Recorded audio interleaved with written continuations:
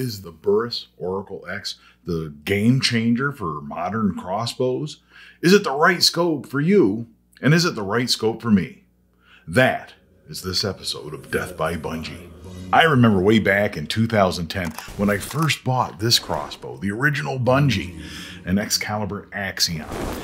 I remember using the scope that came on it at the time and having to use a rangefinder to determine the perfect distances, the exact yardages that I was shooting. And I remember thinking at the time, why don't they just make a scope that has that rangefinder built in? Well, they finally have done it. Laser rangefinder crossbow scope, the Burris Oracle X. Smells like hand sanitizer or something. It's got a nice little manual. It even says manual on it. Pretty sharp. That's how you know it's the manual. That's how we know. How would we know otherwise? Yeah. We would probably know because it's the only other item in here, the only paper item in here. This is the Bluetooth deal. Somehow you got to find a way to fix this to your crossbow, and you toggle. That's when you push that button. It says, hey, range find whatever I'm pointing at, and then set up the proper reticles for that item, for that animal or target or whatever, what have you. It has a CR123A battery. That's a fancy little guy. So that's the battery we will use.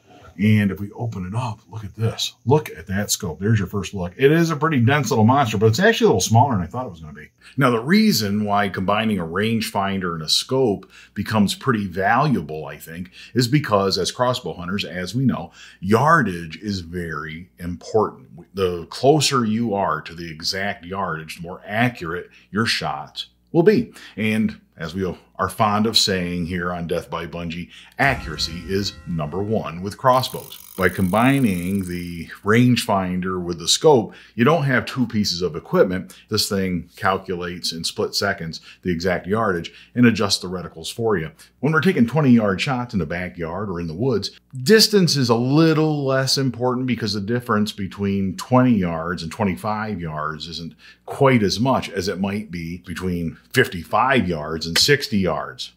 Ask me how I know. Hunting woodchucks in a 60-yard backyard, a shot at 55 yards when you're aiming as though it's 60 yards is not going to be an accurate shot. I shot right over his back. A scope like this lets you get an exact reading, so you're going to get pinpoint accuracy. Traditionally, hunting with a scope like this one with fixed reticles in it, basically you sight in at 20 yards, and then of course you adjust your speed ring in order to adjust that to the right speed of the scope to sort of convince the scope as to what speed the crossbow is shooting. And the more accurate you get with that, basically the other reticles will fall in line. I've done most of my hunting with a scope of that style. It works great. For deer and other animals, you have to memorize those distances ahead of time before the animals arrive, sort of use the rangefinder to pick out trees and rocks or whatever, so we know those yardages. A scope like this would allow me to instantly know the exact yardage. It would instantly adjust the reticle to the perfect distance. Why did I choose this one? Why would I choose this one, for example, over the Garmin Xero X1i, right? Aside from the long name that I have to remember for this video. But in all seriousness, why did I choose this one over the Garmin? It's a matter of personal preference. There isn't a lot of differences. The Garmin, it's 6 inches long instead of 12 inches long like this Oracle X is. I am told that the eye relief on the Burris is a little bit better. Eye relief is very important to me in a scope. It has to snap on the minute I lift it up. It's got to snap right in place, and I don't have to be hunting for the perfect eye relief. This one actually has fixed reticles built into it. So at 20 yards, if the battery went dead or the scope otherwise malfunctioned, I can still shoot at 20 yards and know my 20-yard reticle. So that gives me a little bit more leeway if the battery, died on me or if the scope died. With the Garmin, the reticles are only digital. So if the battery's not working, if the computer's not working, you're not going to have any reticles. The Garmin has a wire going from the scope to the remote control. This one actually has Bluetooth. So there's a little Bluetooth remote control that I just zip tied right on here onto the handle, onto the front handle. Can reach it with my thumb just perfect, ready to pull the trigger when the time comes. Both of those scopes, this one and the Garmin, do have the availability of different arrow setups. It's one of the things I like about this. I can have a couple of different arrow setups for my stock arrows that I'm going to be using on deer and woodchucks, and maybe a heavy arrow, right? A heavier arrow that I'll be using for wild boars or something like that. We'll have that heavier arrow set up in here. So I don't have to re-sight in. I can just flip between the two in the on-screen menus. It got me to thinking, how will it perform with, let's say, a 550 grain arrow or a 600 grain arrow shooting around 250 feet per second, where you have a very, very distinct arc and a lot of arrow drop. I'm very curious to see how that scope likes that kind of arrow setup. That sounds like a really good topic for Crossbow Appreciation Month coming up in August. And here's a big one. This is one thing I really like about this scope. You can zoom in without affecting accuracy. That's something we can't do with those fixed reticle scopes that have a speed ring like this one. The traditional scope, when you're looking through it, once that speed ring is adjusted and you have it set up for the arrow weight of your choosing and the speed of your crossbow, if you zoom in using that speed ring, you're now changing your accuracy. You're no longer accurate at 30, 40, 50 yards. Kind of good to know. Don't make that mistake, right? One thing I like about this traditional scope on the OB here, on the original Bunjie, is that it's kind of a slow crossbow. So this scope, the speed ring's turned way down, but that makes the reticles really big. Easier to read for my old eyes. Put this scope on a faster crossbow. By the time you've got it to the proper distance with the speed ring, now the reticles are real fine and close together because you don't have to lift the barrel of the crossbow up as much, right? So those reticles become harder to read.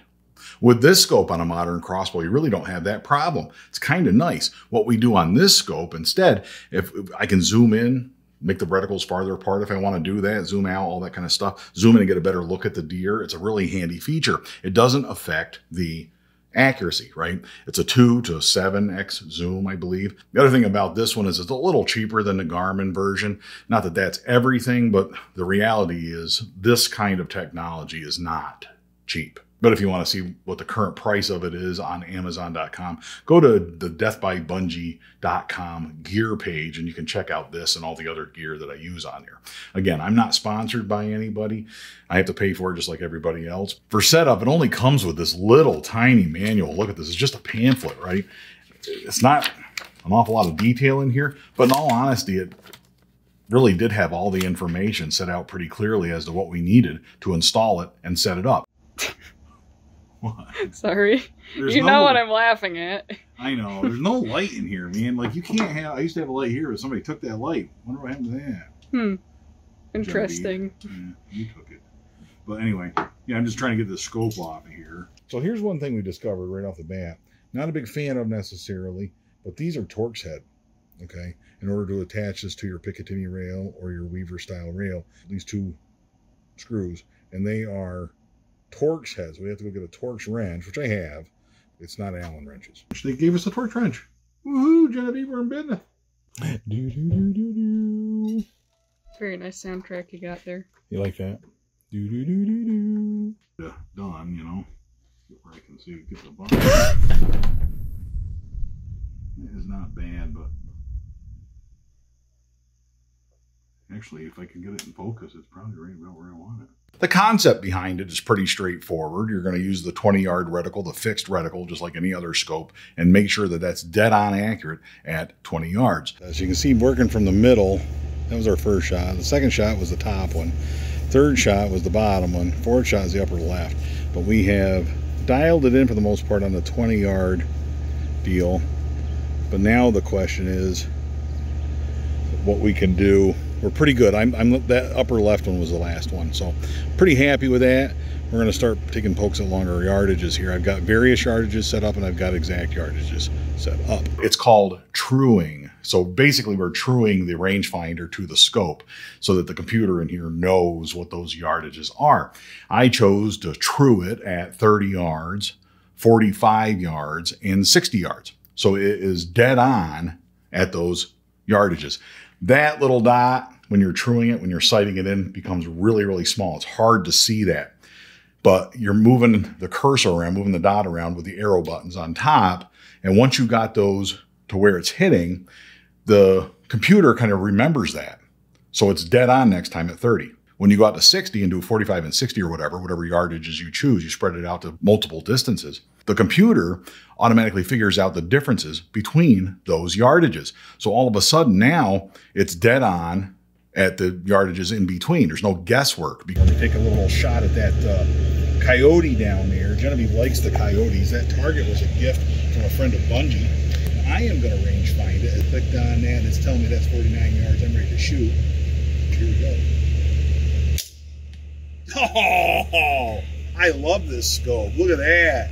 Hanging arrows on a coyote. 49-yard shot on that coyote. A perfect shot. So it works. I was a little bit concerned about the size of this thing. And if you compare the two, there really isn't that much difference, Genevieve. Oh, it's not that bad. Once it's installed, the crossbow really doesn't feel that much different, but it is a 30-ounce scope, so it's just shy of 2 pounds. That's pretty heavy. So this is the Scorpid with the Twilight DLX scope, right? Letting it go. Just a touch over 8 pounds with the Burris Oracle installed. Oh, it's so heavy. I don't know. It's almost the same.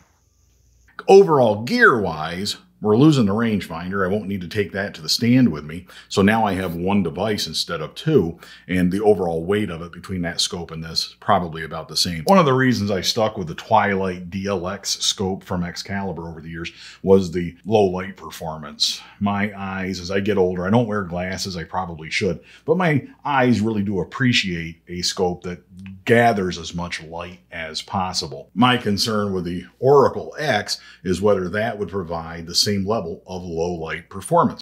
I think I can see pretty good all the way to the bottom of the yard, the whole 60 yards. I can see a little bit of detail in the trees at the bottom of the yard, so we're doing pretty good there. That is at 9:13 p.m., which is the end of legal shooting light.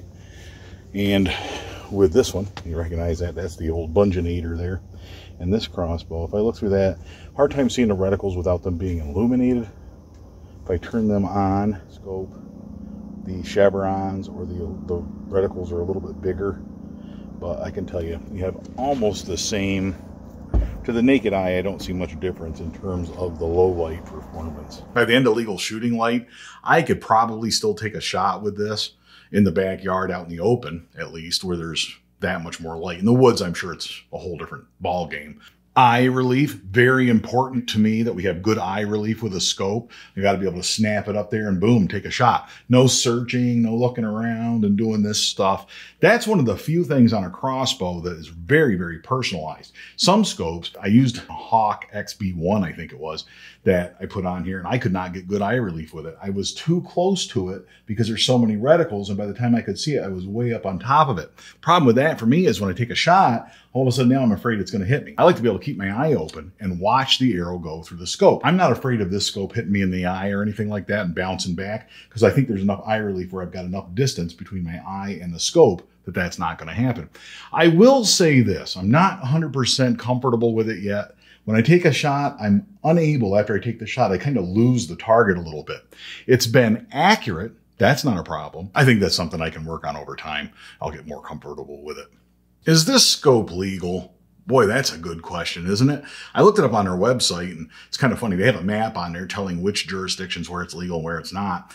And then there's a whole category of states like Texas where it's likely legal. I'm not sure what likely legal means, but why wouldn't it be legal? Really, any place that you can use a rangefinder and you can use a scope on a crossbow, this should be legal. It's just a rangefinder and a scope.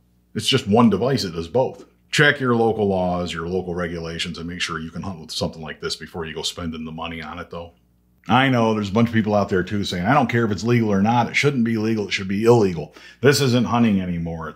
Technology has gone too far because now you got laser range finding scopes. And it's not like back in my day when I hunted with a traditional bow and recurve and blah, blah, blah, blah, blah, and all that stuff. The reality is they make a device just like this for compound bows. So if it's legal and you can use it on your compound bow, why shouldn't I be able to use it on my fancy crossbow?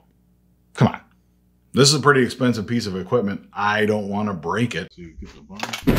But I'm happy to report that Burris has a forever warranty, no questions asked. In other words, you return it, they either fix it or give you a new one. That makes me feel pretty good.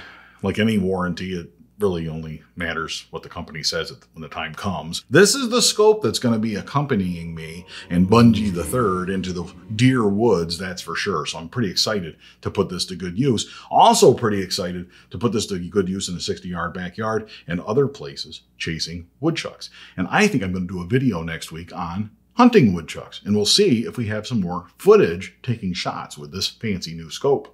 Last year, I shot a woodchuck at 50 yards, and I'm happy to report that my daughter, the taxidermist, she's now a licensed taxidermist here in Pennsylvania, that she actually mounted that woodchuck and did a fantastic job. Will we be able to add to the trophies in the trophy room with this scope? You're going to have to stick around to see what happens. In the meantime, watch one of these videos. And all hail Bunjie.